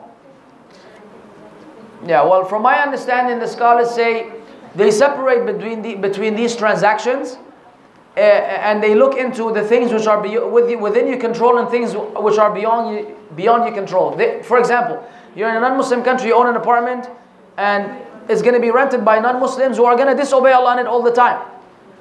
That doesn't involve you. Unless you're able to do something about it.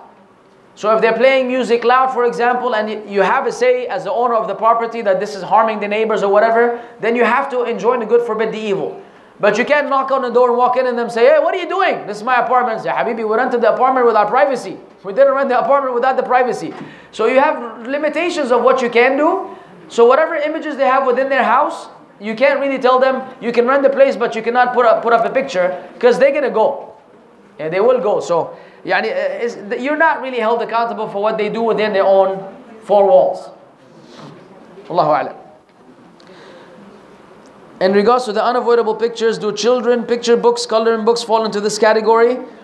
Honestly, this is where the scholars differ, and the safer thing is those are avoidable, because you can have books, coloring books that don't have humans. Mind you, if the image is not that of a soul possessor, meaning it's not a human or an animal, it's no issue. You want to get a tree that looks like a person, no issue. You want to have them paint, mountains and the sun and the moon. Those are allowed in Islam. They're allowed to be drawn, they're allowed to be painted, they're allowed to be creative with them. The restriction is regarding humans and animals. And that can be avoided. So it should be avoided. Wallahu a'lam.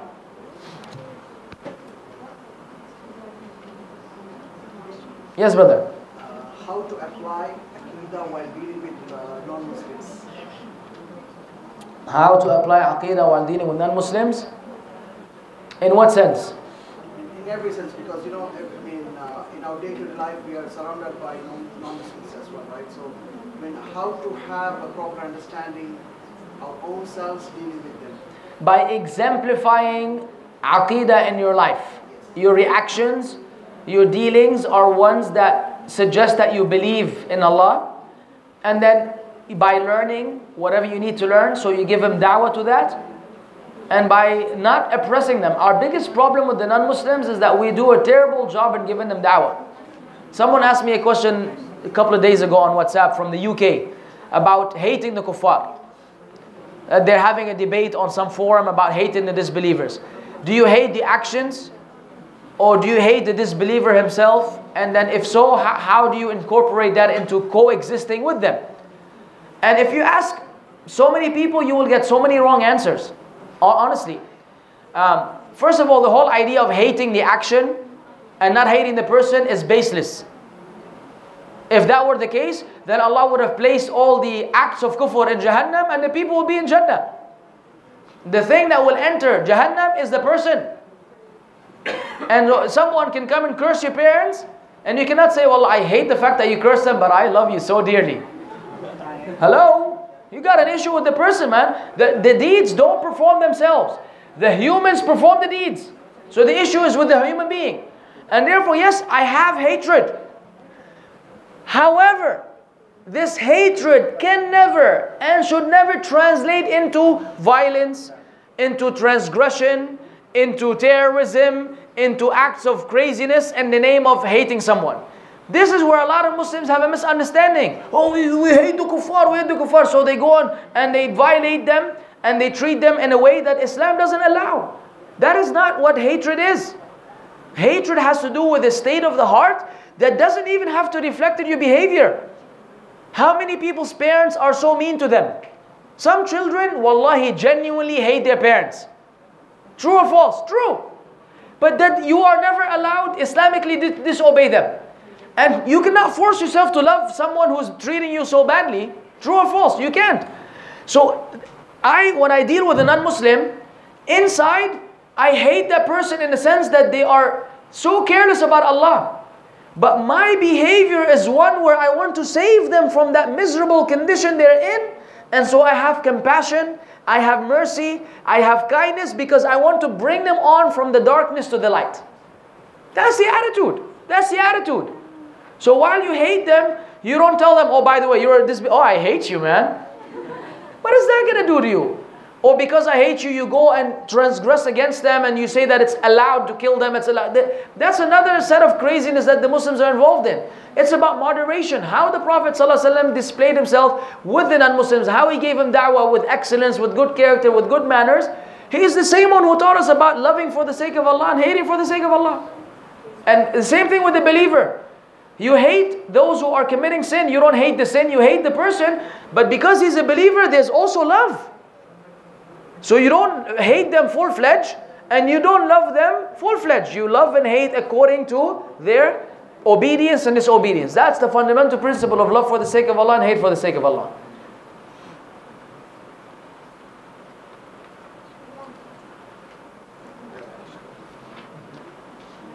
All right. So I guess that's a wrap.